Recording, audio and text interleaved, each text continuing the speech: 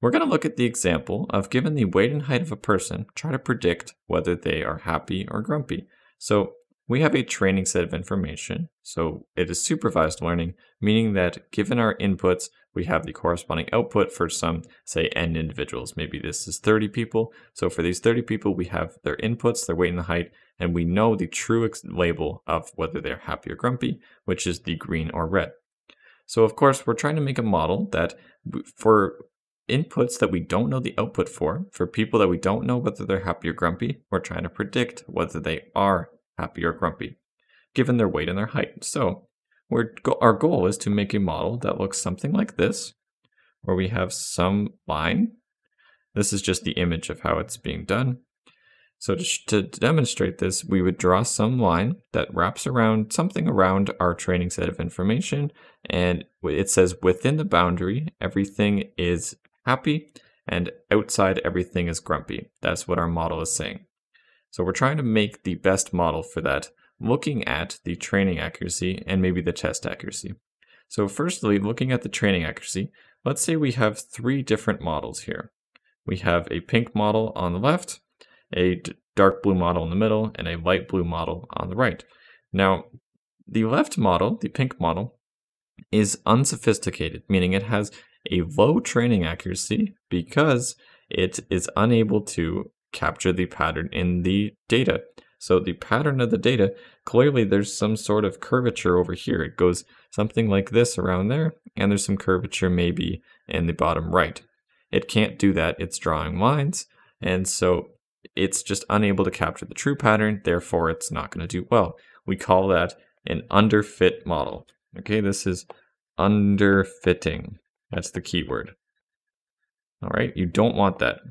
It's on the training accuracy. Remember, right now, we're looking at accuracy in the training set, which doesn't really matter. Our goal is to do well on a test set or new information. So do not care about that too much, but this is what happens.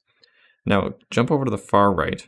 We are looking at a very curved model where it's looking around, basically trying so hard to do well on the training set that that's going to be a problem later. It looks really good for now because it's getting everything right, or if you're not getting everything right, this one is, but something else, a different overfitting model, might be getting a lot of it right, but that's not necessarily good. We're going to find that we actually want this model in the middle. And so the one on the right is called overfitting. We'll see why in just a second. It's overfitting because we can tell because on the training set, it is getting a very, very high accuracy, except if we move down to a test set, we're going to see a couple different things. If we're looking at the far right example for now, so again, staying on the overfit model, you can see this is the true pattern of the data, that it has this curvature over here and down here, but over here, it curved in like this because it was trying so well to get perfect or really, really well on the training set, except that was just noise in the data set. Okay, if it tries so hard to fit every point, it's gonna fit around noise, and so it's gonna start to do poorly, at least not as well as a different model could on the test set, which is what's actually relevant. It's curving in too much. We wanted the middle model, which is this, it captures the actual pattern in the data set, and it's not fitting to the noise in the data set. So this model is going to do very well on the test set. It's still probably not going to get perfect, but it's capturing the proper pattern of the data rather than fitting to all the noise, which is overfit. So again, if I write it here for you, this is overfitting because it is fitting to the noise in the data set, which is going to be a problem on the test set. And over on the left, we have an underfit model. And we know that because, well, it did poorly on the training set, which is a bad sign. It doesn't necessarily matter, but it's a bad sign. And so, yes, again, it did poorly on the test set because if it's unable to capture the pattern in the training set, and we're assuming that the test set looks very similar to the training set, then that's not good. It's still too unsophisticated to properly fit the data set, and so it's not good. We want this fit.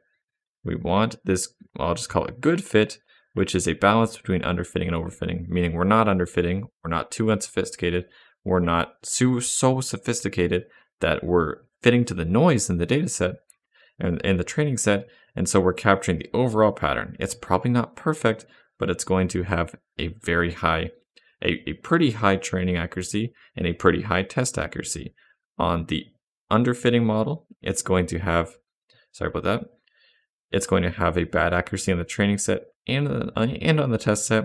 And for our overfitting model, it's going to have a very, very high accuracy on the test set and a very decent accuracy on the test set. So I'm not going to say very low on in the test set because it'll probably still do quite well. But the problem is that if you're fitting the noise, it's not going to do as well as that good fit model right here would. And I'll write again. This is the good fit.